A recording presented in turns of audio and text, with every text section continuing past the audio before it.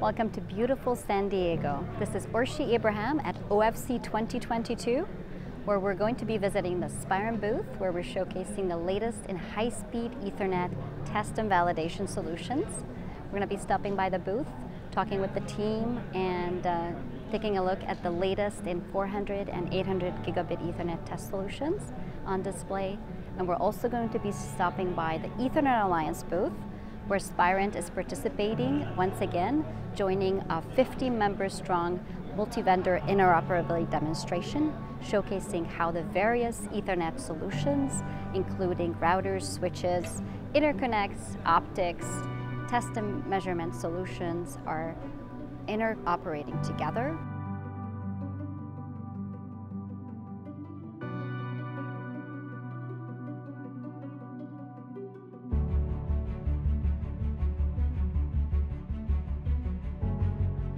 Hi, I'm Steve Rumsby with Spirent Communications. I'm a principal architect representing Spirent and the Ethernet Alliance here at OFC 2022, and would like to show some of the gear that we have here that we're demonstrating today. So starting at the bottom of our rack, working our way up, at the bottom we have a very high density 400 gig Ethernet test product, where within a 2U form factor, we have 16 400 gig ports of the QSFP-DD form factor, and that's what we're seeing here. In our demonstration today, we have connected up both passive DAC cables as well as a wide range of loopback plugs and fiber optic transceivers, and showing operation at both 400 gig mode as well as various subrates. So this is our 16-port 400 gig offering. Progressing up to the next product that we have on display here today are 3 of our 800 gig offerings. The first that we have was our original 800 gig proof of concept that we developed about 2 years ago. And what we have here is showing OSFP form factor operating at 802.3 CK standard. And this first generation is VSR. We have a transceiver, an OSFP form factor transceiver in optical loopback mode, and we're seeing very good performance on this. We're seeing a loopback plug here in our second port that we work and partner with Multilane on and have performance on that. And then on ports 3 and 4, we decided to really challenge and stress to see what kind of performance we can get on a 2-meter passive DAC with VSR ports.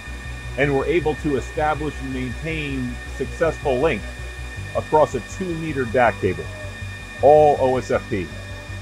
This was our proof of concept we did. And then moving up to commercial products and commercial offerings, we have our second phase in Ethernet, again, 802.3 CK.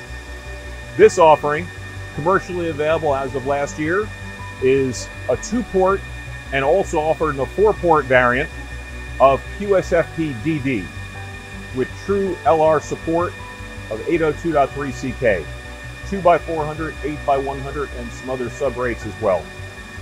Today we're demonstrating a passive DAC and getting excellent performance in the solid link. So moving to the top of the rack, we have our third phase in our 800 gig portfolio, and this is going to be commercial very shortly. We're showing here a 4-port variant of the product, which is QSFP-DD, 802.3 CK with true LR support, and additionally supporting the Ethernet Technology Consortium's 1x800 standard, the 800 gig standard.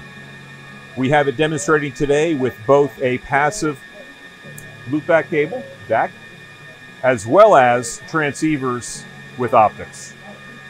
All well-established high-fidelity links. At OFC22, the Ethernet Alliance is showing off interoperation with a number of new Ethernet technologies, and Spirent is proud to be a part of that.